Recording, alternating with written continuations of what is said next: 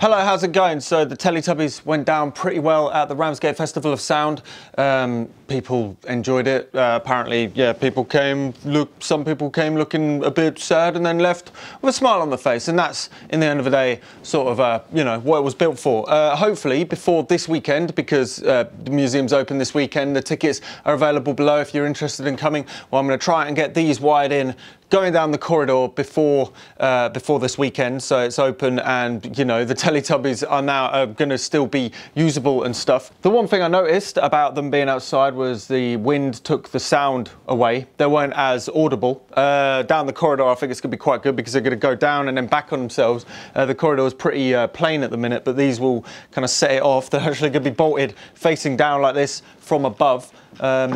Yeah, but anyway, that's not what this video is about. This video is about a couple of electronic sets that turned up in the last couple of weeks. Thank you very much to Giles and Scarlett and also Scott and Sid, who both brought in a couple of really interesting experimenter sets that, you know, aren't here. So this should slowly kind of take it over because they're just interesting, the amount of variation within these kind of kits and stuff. This kind of stuff, all of these stuff will find new homes. I'm currently working on another room, so it's going to get bigger soon, but I don't know how long that's going to take. However, yeah, the electronic sets. But anyway, let's have a look at these two educator boards because they're noticeably different to any of the others, which is interesting. They're just such a vast array of these things. Anyway, take it away, old video. Sorry. Let's open it. Aha, very cool. So inside we've got, well, there's a world of radio electronics, trees of knowledge.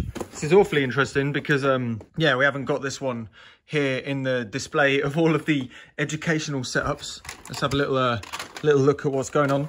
By the way, these are from Scott and Sid, and they've been clearing out for a while at Scott's mother's house, and there's a treasure trove of interesting things, and this is pretty cool. It's an educational set that I must say I have not seen before, but it seems to have buttons, so you can potentially be able to use it as a keyboard. However, this thing looks like it's had a lot of love. It's been used quite a bit, but if you could see, there's connections on the back, and then connects up to the screws, and then the two sides are connected through this. Couple of potentiometers, it looks like. Yeah, a couple of really old school potentiometers on the back. It's been modified a little bit, but it's enough to show the example of the educational item. What's the integrated circuit we have here? We have UA741CP. Have you got this? Have you ever seen this specific world of radio electronics before?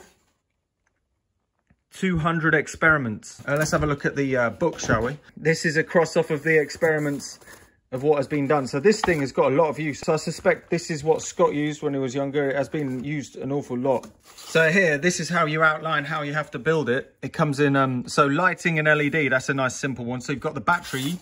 The battery's sitting here. And then you wire the batteries up, so that's the plus goes into that point. And it seems like you have to connect a wire over to this switch, which is oh, damn, you've got some switches. One of them's missing, but that's cool. And then that connects over to these little pin boards, which seem to be like little breadboards. So they actually, they make a connection. Oh, that's nice, that's cool. It's like a really light and 1980s or maybe 1970s. We'll find a year in a second of that style breadboard. And then it simply connects up to, oh, there's an LED. So there would be an LED on here. I don't know whether they're actually still in there. No, it doesn't seem that there's an LED inside there, but the LED is probably added afterwards. Like, here's a broken LED on the side. It looks like it's been a little bit... So it looks like it's been put together like a kit. Oh, here's an LED. Pop that one in here. Oh. Hey. Poke that in there. So we've got all of... Seems to be reasonably complete put there. That's so cool. And there's some spare breadboard parts. Some wires for an antenna. You've got some screws, and then there's also a speaker that goes into the back of this. Amazingly, that Scott has used this a lot, but it's all been put back in its place and then shoved up in the loft for 30 years or so. But then, yeah, that's so cool.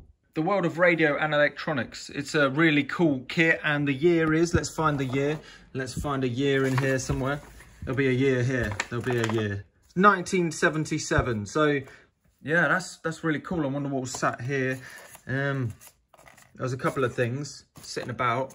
Maybe there were spare speakers, possibly. So yeah, this is currently the educational kit set that I've been building up, like just trying to find lots of different ones. In fact, on the second open day, a couple of weeks ago, Giles and Scarlett dropped off this 1975-ish Denchi board. This is rather interesting, actually, because of the way it is set up. So if you look at this, it's the Denchi board, and there's lots of funny little... funky little characters bouncing around. But if you look at the front, this is do-it-yourself kit, Denchi board, SR2A. The cool thing about the Denchi board, and I hadn't realised this about the history of it, is, so if you can see, they're little components that are sat inside plastic enclosures to actually make the circuit work. And this one's all been packed again. There's a Morse code machine. But the great thing about the Denchi board, you may notice there's a lot of crossover between the Gakken EX150. And if you see in there, you'll see that all of the electronic components are pretty much laid out in a very similar fashion. You'll see that there's the symbols on top of the plastic thing, and then that's what's inside. You'll see that there's little wires as well. So this one's got wires in, and this one's got a resistor. Well, it's the same as here. However, the only difference here is only the electronic components are in there. The wires are these little junction points. And if you could see here, you could get different types of junction points. This one's just a single one. This one's a fork in the road kind of style. And it looks like there's been one that's been made to go diagonally as well. If you look here, you'll notice that Gakken, well, it says Denchi Gakken. So from as far as I understand, this is actually an early 70s Denchi board and block. And then apparently Gakken collaborated with Denchi block to release certain Denchi boards under the Gakken name. And this actually culminated into something around 1976, 1977. Please correct me if I'm wrong, but this is what I have figured out, put it on a quick internet search, that the EX150 came to light. So amazingly enough, this, even though it does look pretty modern as far as modern is concerned, like these are a late 1970s board. So Denchi Gakken, yeah, there was a collaboration between Denchi blocks and Gakken. So that's where the EX150 came from, and it sort of originated from the idea of the Denchi board with Denchi blocks. How amazing is that? So with all of this in mind, yeah, I'm going to have to, funnily enough, probably start making a bigger thing, because we just keep on finding more and more different types of educational experimenter kits. There's numerous types of Philips boards. These are incredibly cool, and just the way they look, especially throughout the time from the 1950s all the way over to the mid-80s. And then you're looking at the 1990s style ones, and then there's the more spring block ones like this this science fair one, 75 in 1, and there's another one down here. But so I'll have to look at space. There's going to be a table at some point in the near future right here where there can be more interactive things plugged in. So potentially a number of these things could potentially move somewhere else, so there's more space for educational kits as we find them. So yeah, just an update on the different educational kits that have turned up. Thank you very much, Giles and Scarlett, and also Scott and Sid. I've got to find somewhere to put it after I take some photos and stuff like this. But did you have this one? There is, amazingly, a Philips one that is of a oscilloscope.